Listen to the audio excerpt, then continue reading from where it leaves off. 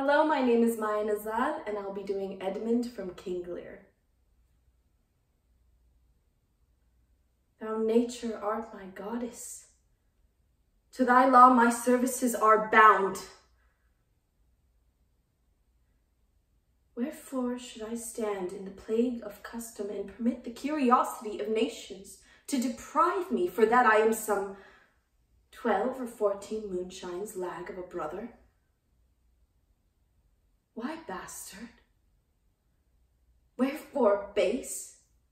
When my dimensions are as well compact, my mind is generous, and my shape as true as honest madam's issue, why brand they us with base? With baseness? Bastardy.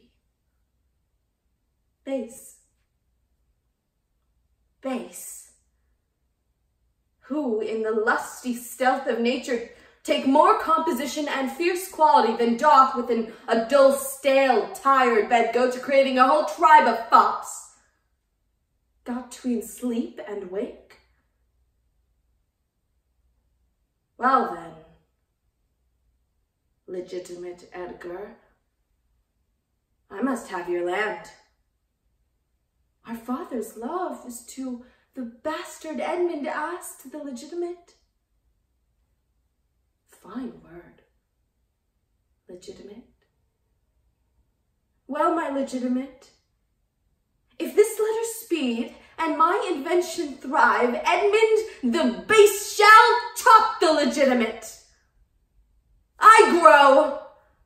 I prosper. Now, God, stand up for bastards! Thank you.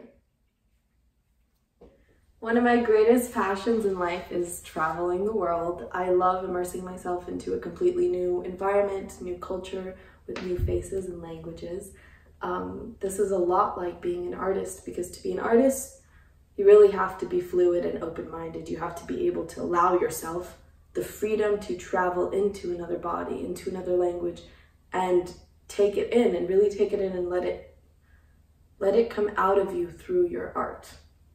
But the greatest part of it all is having the ability to create from it, to create your own space in the new space, to bring your own touch to it, your own flair. And I think that's what makes artists very special, is that they know who they are and they bring it to things that aren't them. And, you know, it comes from a place of truth and curiosity, which is one of the greatest things to explore.